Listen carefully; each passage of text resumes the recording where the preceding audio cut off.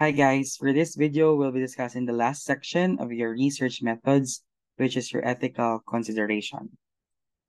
Ethical considerations. The researchers will indicate the ethical considerations in the study that they must observe, and we have four. The first one is informed consent, wherein we need to orient our researchers, we need to orient our respondents that they have actually the freedom whether they like to continue answering the survey or not, whether they want to be part of our study or not. That will be an informed consent.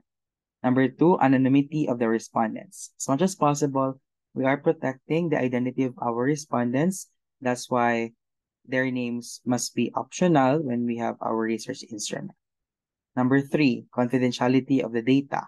Double confidentiality of the data.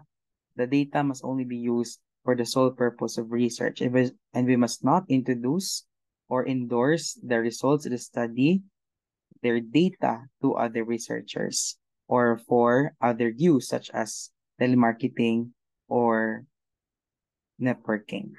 Number four, disposal of the data. So after the analysis of the data, what should we do then to our gathered paper or to our Google Forms after we're able to tally it and at the same time to endorse it to our statistician? That will be the disposal of data.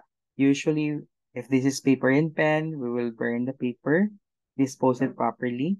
When it is a Google form, then we must delete permanently the Google form that is connected to the data of our respondents. So for example, we have here ethical considerations. The researchers secured the informed consent of the respondents. The targeted respondents were informed that their participation in the study was voluntary and that they had the right to withdraw if they felt uncomfortable during the process of providing information. That's informed consent. Additionally, they were assured to full confidentiality of the data. No information that disclosed the respondent's identity was released or published without their specific consent for disclosure. This one talks about confidentiality and at the same time, anonymity of the respondents. And the last, the materials containing the raw information obtained from them were disposed by deleting all the data in the Google Forms to avoid any chance of recovery. This one is on the disposal of data when we do Google Forms as a tool, no, for doing our survey.